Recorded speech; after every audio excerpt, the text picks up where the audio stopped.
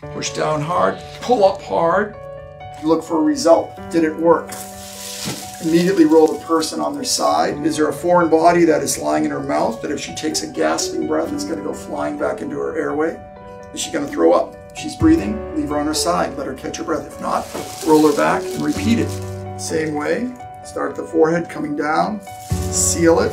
Sometimes the mouth will be so shut or closed, you're going to have to use another finger to push in between the gum line and the teeth to open it.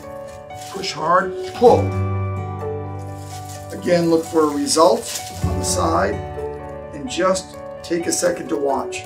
Is she gasping? Typically a person will take a breath, or they'll cough, or they'll throw up. Another reason to have them on their side. You can use it as many times as you can until EMS arrives or other trained medical professionals. LifeVac is simple. 1, 2, 3. 1, place the device on the patient. 2, compress it. 3, pull hard. It's that simple. Choking emergencies can happen at any time, anywhere. LifeVac should be available. Homes, schools, airports, wherever this situation will arise.